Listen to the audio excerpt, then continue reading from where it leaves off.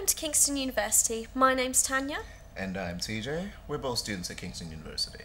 Studying in a new country may be very different from what you are used to, but this short film should help you to understand a bit more about what to expect when studying in the UK. Firstly, congratulations, you're already a successful student in your home country, either at a school or university, and have been accepted onto a course here at Kingston. When you start your course, as well as adapting to new teaching methods, you will be adjusting to a new living environment and you may experience homesickness and culture shock. All of these things may affect the way that you learn here in the UK. Everyone will have a different learning experience, as we have all had unique learning experiences up until now, but you should be aware that there are other things that may affect your learning. Depending on where you are from, learning may be very different. Even things such as the way you address academics or teachers, flexibility over deadlines and start times of lectures may be very different in the UK from the culture that you are used to. It is important that you recognise these differences in order to be a successful student here in the UK. In the UK, teachers typically expect students to be independent, to show initiative, speak spontaneously in class, and to challenge or question teachers. Now, this might be familiar to you, and some of it might not. It is important to remember the goal in the UK is to create independent learners and critical thinkers, with the focus on learning rather than teaching. Students take control and are active learners, working independently, learning how to think, not what to think. This may seem like a big change, but thousands of international students come to the UK every year to study, and they do adapt easily enough with a bit of support. Reports have shown that it can take about 3 to 4 months before you are completely settled into the UK. If you're studying for a master's degree, you have less time to adapt, so you need to make sure you access all the information available before the start of your course. This support will help enhance your learning and help you adapt more quickly. To complete your degree, you will be assessed throughout your course.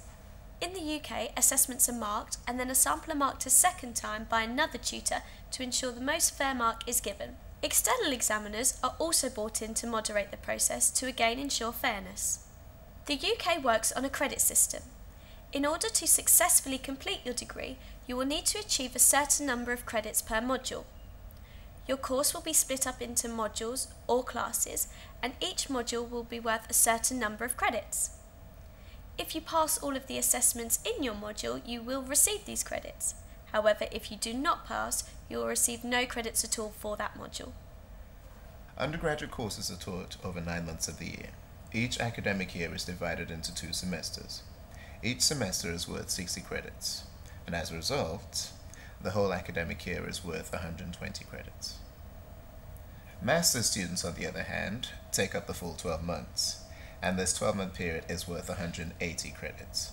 120 of these are taken up by tutor-led sessions, while the other 60 is taken up by a dissertation. In postgraduate study, there is more of a focus on individual learning and individual study than there is in undergraduate. The majority of your learning will be done in your private time, following the guidance and advice from your lecturers and by doing a lot of reading and research. Undergraduate students are expected to do about 3 to 4 hours of additional learning outside of the classroom for every hour taught, whereas master's degree students are expected to do about 10 hours of additional learning outside of the classroom for every hour taught. Plagiarism is the term used to describe the use or close imitation of the language and thoughts used by another author and presenting them as your own work. This is an issue taken very seriously in the UK and at Kingston and can result in serious consequences. Simply put, you must never copy sections from a book and submit it as your own work. Always rewrite your findings in your own words, and also never cut and paste from the internet. More information about plagiarism will be available from your course tutors. As an international student, you will experience many of the same problems as other international students who are starting their studies at the same time as you. So don't worry, you are not alone. Students often report that they find it difficult to take notes at speed, ask questions in class, participate in class discussions, challenge their lecturers, and even structure their own learning. If you think you have similar problems, you need to think about ways that you can overcome them. There are plenty of support services from the university, so make sure you use them if you need to. In order to make sure that you are a successful learner in the UK, you will need to move from passive to active learning. You need to take control and become an independent learner.